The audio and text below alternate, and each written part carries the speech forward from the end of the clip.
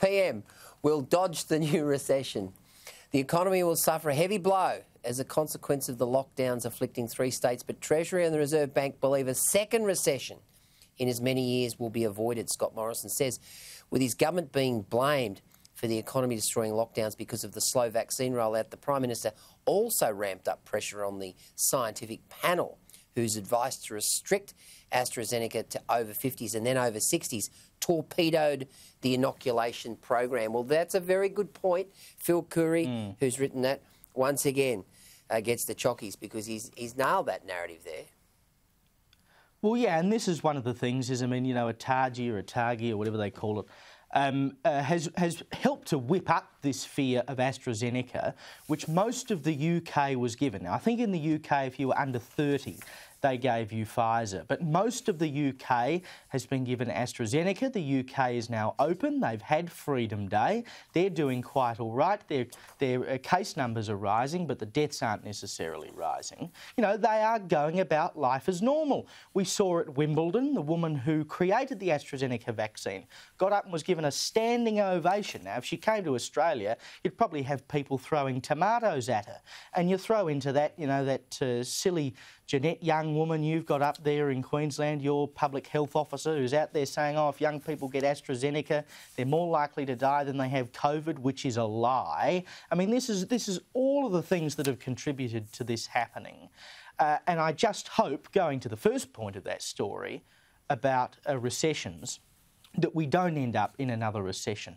I mean, the economic effects of these lockdowns are immense, particularly when there isn't a great deal of compensation that comes with it. The federal government has stepped in to give some help, but it's ultimately the states that decide to go into lockdown. And if the states go into lockdown without offering compensation to the people they've told can no longer trade, that is hardly fair.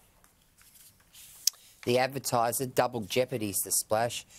A story here.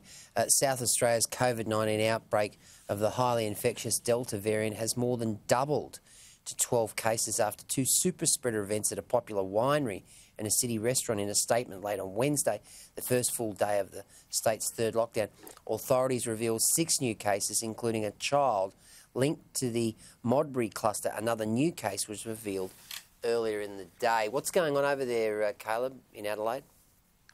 Well, you know, it sounds scary when you say the cases have doubled, but we are talking about going from 6 to 12. It's not a massive growth. And the great thing about all of this is that the cases they have found are all linked. We don't have unlinked cases of community transmission in South Australia at the moment, because I think we have an excellent contact tracing system in here. It pains me that the Chief Public Health Officer, Nicola Spurrier, and our Premier, Stephen Marshall, and Police Commissioner Grant Stevens don't trust that contact tracing system enough to not go into lockdown. But I think we have one of the best contact tracing systems in the country, and it does a very good job of finding infected people very quickly and putting a ring around them. And that's exactly what it's doing at the moment. They found 6 new cases today, but they are all linked. They know where they were. So it's not as though we've got what's going on in New South Wales where there are cases popping up willy-nilly and they don't know where they came from. They know where it all is. SA is in a very good position. And I would just like to note as well that further on in the paper we have a story about the fact that calls to the SA COVID-19 mental health hotline today, on the first day of lockdown, spiked by 400%.